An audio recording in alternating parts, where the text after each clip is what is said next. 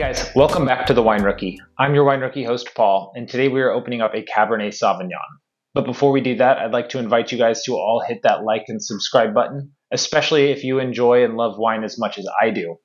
We are here bringing weekly tastings and reviews of wines that aren't $1,000 Bordeaux varietals, but wines that you can pick up at your local wine store or even a great deal at a grocery store, such as the reserve bottles that we've done from Trader Joe's. Like I said, hit that like and subscribe button. It'll definitely help support the channel, and you'll be able to get notifications when we post a new video. Let's dive into this Cabernet Sauvignon. This is from Glenelly Estate down in South Africa. Cabernet Sauvignons are probably the most widely planted grape in the world, and most notably from Bordeaux and Napa Valley in California. But this is from the Stellenbosch region in South Africa, which also produces incredibly quality Cabernet Sauvignons. So much so that the former owner of the Pauliac Chateau Pichon Comtesse purchased this winery in 2003 and planted Bordeaux varietal grapes all over the estate, which have thrived and have produced this Cabernet Sauvignon for us. Decanter gave this Cabernet Sauvignon 93 points and promised that it would over-deliver big time for the price. So let's open this up and give it a try. But first, B-roll.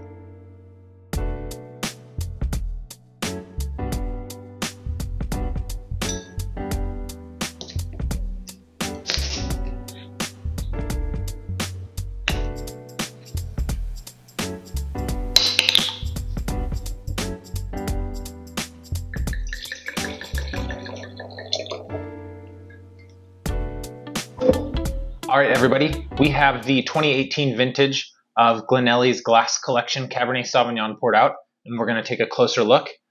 As always, first we look at the color and the appearance of a wine. It's good to get into the habits to just assess all the characteristics of a wine, so we start there. Guys, this is definitely a ruby color, and it's deep. It's a deep ruby, and we know that because I can't see anything through it. Through the grades of intensity of the colors, you can see your fingers less and less through the glass, and this is a deep ruby. I can't see my fingers at all. Based on how the wine appears in the glass, I can already tell you it's going to be a dry wine, not a lot of residual sugars left in it, and it's higher in the alcohol content. I know that from looking at the bottle, but you can also tell looking at the legs, just kind of assess what does a 14% alcohol contents legs look like in the glass, and do that throughout all your wines, and you'll start to be able to assess lower alcohol, the higher alcohol wines. Guys, let's just swirl the glass to activate some aroma compounds so that we can assess the bouquet of this wine. I can already tell you just by swirling this glass around that it's a very aromatic wine. I can already smell it without even putting my nose up to the glass, but we're gonna do that anyways to get a better assessment.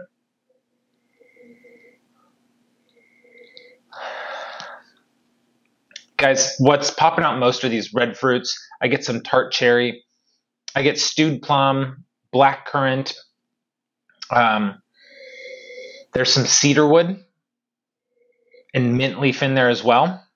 It's got a great bouquet, and like I said, very, very, very aromatic. Guys, let's taste this wine. That's what we're here for. Decanter gave it 93 points and said it's going to over-deliver big time for the price. Let's find out if that's true.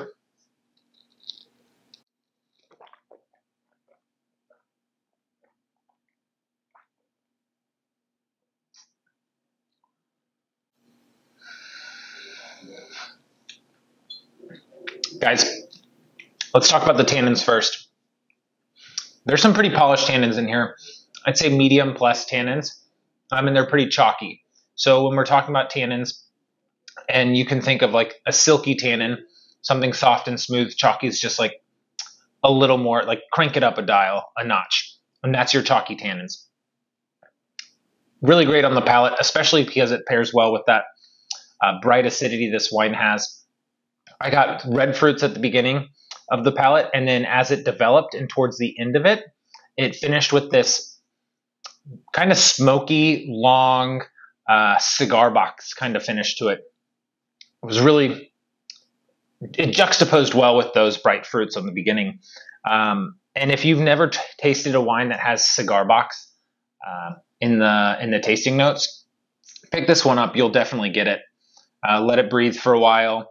Aerate it some nice in your glass, decant it, and you'll taste that long cigar box finish. I know what decanter means when they're saying that this over delivers for the price. This tastes like a bottle 2-3 times the price I paid for it.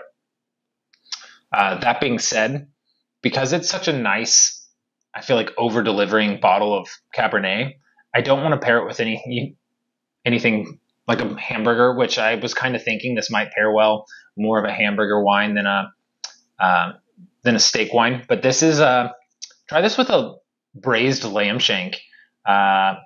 Sear it on the sides and then just braise it in the oven with some tomato sauce, and I think it's going to come out great and pair really well with this Cabernet Sauvignon. And then if you're doing a cheese plate, try a Pecorino Toscano. I think that's going to be the perfect pairing to go with this wine. We're kind of sticking with the sheep theme for this one, lamb and sheep cheese. But I think it's going to be great.